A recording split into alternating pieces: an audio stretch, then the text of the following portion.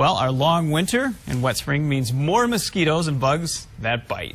Todd Leyse from Adams Pest Control is here to tell us what you can do to keep those bugs away. All right, well, let's start with bug number one that we know very well, the mosquitoes. What can you do? Yeah, or state bird, as people like to call it. You know, when you're outdoors, just wear long sleeve shirts if you can, long pants, lighter colors really help.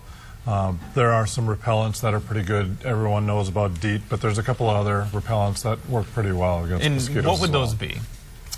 What were those other repellents? Yeah, what would be like the safest, best, kid-friendly repellents you could use for mosquitoes?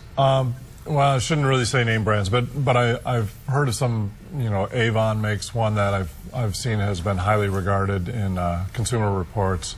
So there are some that are non-insecticide, you know, qualities as well too. And DEET's completely safe. I mean, we got back to this period where they said DEET's not safe. Now it's safe again. But overall verdict on that? Yeah, I wouldn't really worry about DEET. I mean, you're not using large quantities of it, and you're probably not using it that often anyway. But you know, I don't think there's too many issues with DEET. Okay, and now you brought some other little critters with us, and I see they've multiplied here. We have ticks and bed bugs. Let's start with the ticks. Where do you find those, and how do you get rid of them?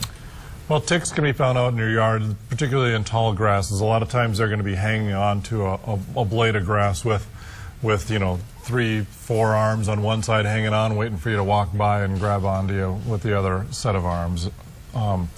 And so they're going to be in shaded areas, whereas the bed bugs are more of hitchhikers.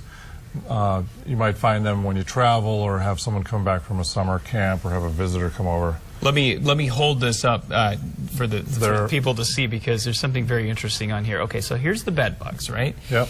And you see them all sitting over here. They don't hop, they just walk, right? Right. They are live, though, so watch yourself. All right. Do not want them on my clothes. But there's these little black speckles here that you can see on this business card here, not the obvious numbers and things, but these little specks. Tell us what that is. That's actually a little fecal staining. It almost looks like a little bit of a drop of ink.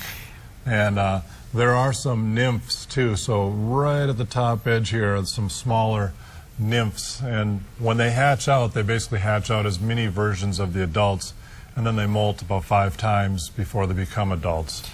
And if you have bed bugs, how many days is it going to take before you have a real problem?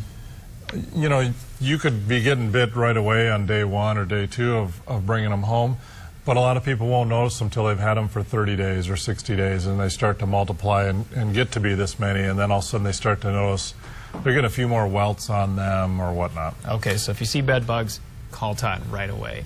All right, the next season around the corner I know we'll be talking to you about is yellow jackets down the road, my favorite topic. But Joey, now we're going to toss it back to you.